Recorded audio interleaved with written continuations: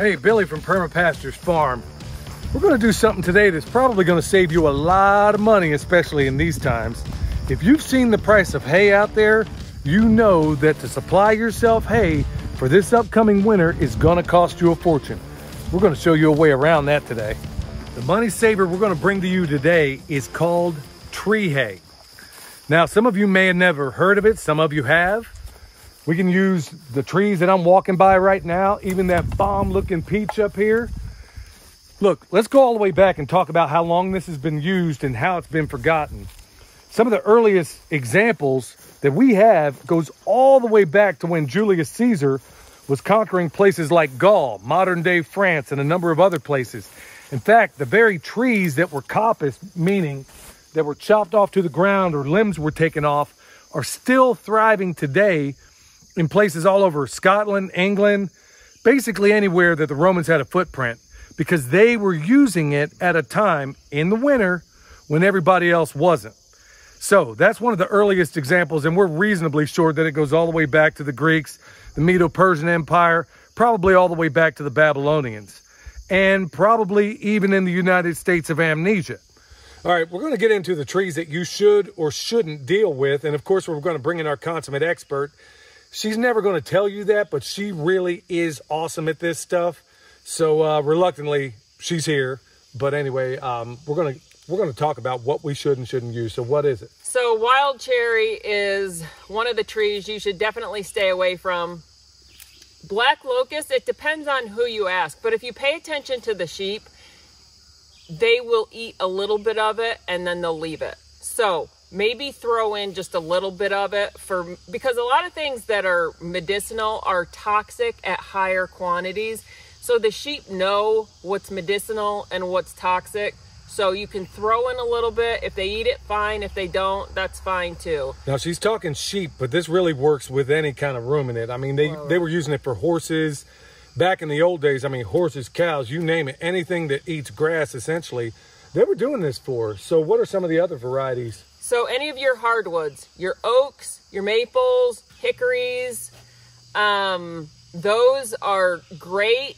Your oaks especially have tannins that will help with parasites. There's a lot of nutrition in trees that you're not going to get in just straight grass. Let me just throw this in there also. Something else that is of profound value these days, when you look at all these other places where people are spraying all kind of chemicals, 9 times out of 10, they're putting them on the ground. Well, even if you did, the chances of it bioaccumulating in these leaves, like for example, this black locust, it's going through a massive filter system before it ever got here. So as far as better than organic, the stuff's pretty hard to beat. Am I wrong? No, yeah. We're in an area that we largely cleared and ran animals through a while ago. We didn't come back and do anything to it. And some of the things that we pruned and knocked down and just plain cut, they're coming back. And this is one of them. So Michelle, briefly, why don't you tell them what even got us into this space, why we even started doing it? Okay, so the reason we started, we had bought land in Texas, and it was filled with, it was mostly just briars, trees. It was very thick. You couldn't even get back into a lot of parts of it. So how this all started is we just started thinning out and cutting the trees, and we would feed it to the sheep. So, and they loved it. They absolutely loved it. And even in the wintertime in Texas, a lot of the trees were still vegetative. So I could go out, clear an area, drag it back for the sheep, and they absolutely loved it. You can grow trees specifically for fodder. There's some people that sell fodder trees. You plant them, and then you coppice or pollard them after they grow. And that's what happened here. You have this maple that was cut down, and then you have all these shoots growing from it. Yeah, that's definitely one way you can go to it. So we'll gather all this up, but let's first talk about what little you need in terms of tools. Right here, we got some loppers, we got some pruners, and then should you require it, I got a folding saw. So literally, I can pretty much put most of this in my pocket and drive on. All right, so I got some hemp right here, some little twine, and it's really this simple. I'm just gonna tie it up a little bit, It can even be a little bit loose. And then in the end of it, what I normally do is put an overhand in one of the running ends of the string. So let it go for a moment. So as I'm hanging it up in the barn or wherever we put it, all those juices and everything are running downhill. And you got that little loop right there that you can use to hang on a nail or whatever else you got in the barn. So this is typically how we do it. What do we got here, honey? So I'm not sure what variety this is, but you can still, I know it's not cherry, so you could still do it. And the cool thing is, when you're doing a lot of this stuff, these guys, look, I've never seen an animal kill itself when it had availability of things it could eat. So just don't give it one thing. This is just a part of the smorgasbord. What do we got? This is some sort of oak. So we're gonna take this. Look, I got a handful of the one we got. I'm just gonna clip it here. Don't even need the loppers, and I can leave some back. You see, I didn't take it all. As we go through here, y'all, just keep in mind, if you've already run your animals through, use your grazer's eye and pay attention to what they're eating. You may not know what it is, but they do. So if you've seen them eating it, maybe it's a pretty good candidate for some tree hay. Okay, so we got it back to the porch, and we got a number of other things, but this is just one. We got another bundle down here, and look, it's really this simple. It doesn't have to be complicated. If you got a barn, you can hang it there. But if you got a porch, preferably covered, you can hang it there. So Michelle's just gonna kind of hold it there for me. I put a loop in it because I was planning on putting it in the barn. But if you don't, no big deal. We got a piece of twine that's already up here right now. So I'll just do one of those old sapper knots called a round turn with 2 half hitches. And we will just let it go right here. There it is, it's doing its thing there. So also remember, it's not like regular hay where it has to be completely dry. This can get a little rain on it and it'll be fine. So what are the benefits, Michelle, of this compared to regular conventional hay? Why would somebody even want to go through the trouble? Let me just put this one out before she answers.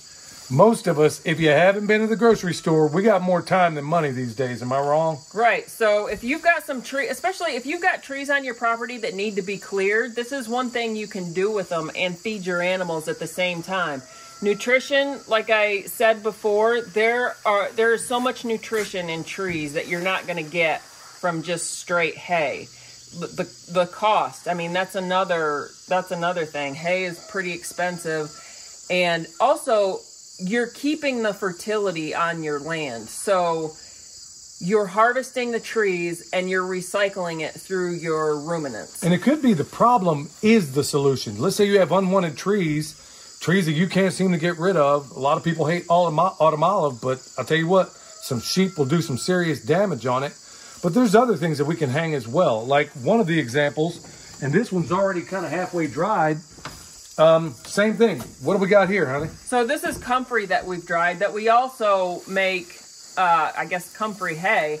We just harvest our leaves throughout the growing season and either lay them down or hang them up and just let them dry, and that'll supplement. There's a lot of nutrition in comfrey, high protein. You can feed that during the winter as well. And don't forget, hey, this tonight, the sale's going to end. Well, it's not a sale. It's the promotion that we were doing where we're adding in the comfrey crown with any comfrey order. So that's going to end at midnight tonight. But look, y'all, this is the beauty of it. Look, we don't just talk about this stuff. This is actually what we do. It's saving us a pile of money. We're adding in tons of nutrition for our animals.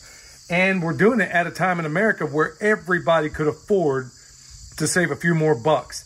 And if you doubt what we're saying, watch what we're going to do out here in a minute. We're going to show you in real time how these sheep, what they prefer. We'll just let them be the deciding judge on what they want more. Is it tree hay or is it green grass? Let's go find out. All right, here's another way that people choose to do it, but it's not technically tree hay. When we talk about tree hay, we're talking about stuff you're going to chop and obviously put up. But all the areas that we've coppiced trees out of here, because this is one of the silvopasture areas that we're rejuvenating because there's way too much over here. Well, this maple is a prime example of what people do.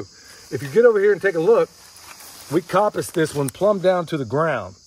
Now, you could go ahead and chop this and hang it like you would regular tree hay, or you could do option B, which is what a lot of folks do. We got our sheep down there, and of course, they're antsy to get out. And we can leave that here for them. Over there, we got the same thing going. And then down here, we got a poplar. And then this is what I'm gonna show you. I'll pull it off to the side. You can see that stump right there.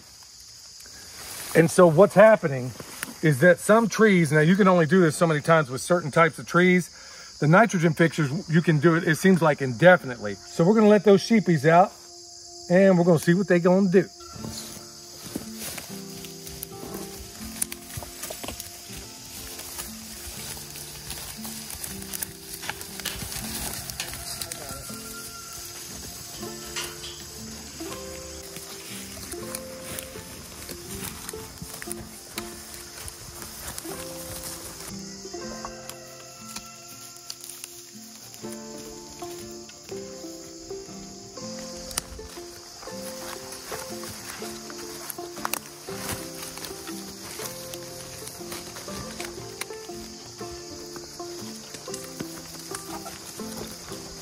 This is the other tree inside this paddock. That's sassafras, and of course they're going nuts on that. The maple, and over here once again the poplar. And if you look in this paddock, this is part of the. Isn't exactly the best part of it, but the first thing they're going after is that tree hay, and this is what a lot of us forget in here. Now we also have part of the pasture over there that they're going to work on, but this is what they want first. So definitely put this in your arsenal, especially these days. All right, so naturally the question is going to come up, how much do I need? Now, when it comes to things like what you see here, like this comfrey, I mean, good night, y'all. We despite the fact that we have tons of it, we can't grow enough of this because we use it and we feed it like nothing. We feed it fresh, and then we, of course, make the comfrey hay out of it. So we use it all year long. So, Michelle, what advice would you give somebody when they're trying to determine and they're thinking, okay, this is a mountain of work. What advice would you give somebody in terms of how much they would need for what they're growing, whether it's sheep, cows, horses, you name it? When I was doing research on tree hay, this was when we lived here, there was a guy, and I don't remember, I think it was a YouTube video. He said that during the months of June, July, August, he would go out and spend 1 to 2 hours every day collecting tree hay for his flock, which was a decent sized flock, maybe, I think it was like 20 maybe. So that would give him enough to feed tree hay throughout the winter time. Now, if you're looking to just supplement, obviously you don't have to do that much. But if you're looking to replace, that's probably more representative of what you should do. If you're just looking to supplement, you could go out once a week maybe and collect tree hay and supplement through the winter. Let me also say that we're bringing to bear a bunch of different ideas from a bunch of different people through the winter. Because right now it's August, it's the middle of August, but you got to be thinking this far ahead. Now, some of those ideas are, instead of just relying solely on tree hay, we stockpile forage using some of the methods we learned from Jim Garris. Also, a lot of the methods we get from the great Greg Judy. A lot of those things, a lot of those methods and techniques we bring to bear in addition to the tree hay. So take the right dog to the hunt, or take multiple dogs to the hunt, especially in these times where we don't know what might happen in terms of prices from day to day. So instead of hearkening back to the fearmonger saying, oh, the sky's falling and all this other stuff, put foot to butt and start doing the things right now that you know that can keep you, your family, your flock, your herd, whatever the case may be, keep those things kicking all the way through, no matter the times that we're going through. Am I wrong? Nope. You just heard it from the Homestead Honey, y'all. I hope this was a blessing to a number of you out there that are stressing about what you're going to do, how you're going to buy this highfalutin, high-priced hay that's been sprayed with everything that you don't want in your animals or yourself. This is one of the many solutions we bring to bear to get all this stuff done. Now, be sure, check out Greg Judy's YouTube channel, wealth of knowledge over there. Check out Kick the Hay Habit by Jim Garris. Bunch of other resources, and one of them being our website, which you can find obviously at the website. If you need anything else down below, we got it there. Till next time, this is Billy and the Homestead Honey from Perma Pastures Farm, where permaculture is my passion. And right here's part of it, y'all. We'll see you next time.